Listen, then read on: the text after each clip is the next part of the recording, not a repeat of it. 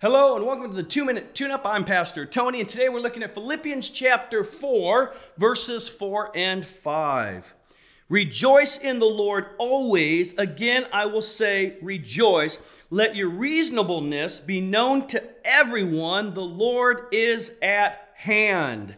Reasonableness means the idea of gentleness or calmness. And we can be gentle and calm in this crazy world because the Lord is at hand. He's with us.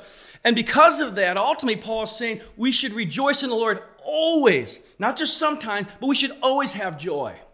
Now, I don't know about you, but I don't always feel joyful. But it's important that we understand the difference between happiness and joy. Happiness is based on our happenings. Happiness is an emotion that can come and go based on our circumstances. But joy is a fruit of the Spirit.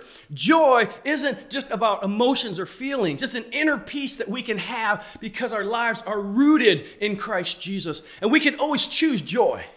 Happiness, sadness, those things come and go. But joy is a choice. And my question today is, will you choose joy today? Will you choose to celebrate who you are in Christ and all that our blessed Savior has given us? Rejoice in the Lord always. And again, I say rejoice. What a great place to get to in our lives, where no matter our circumstances, we can have joy. That's rooted in Christ and Christ alone. And that's our 2-Minute Tune-Up for today.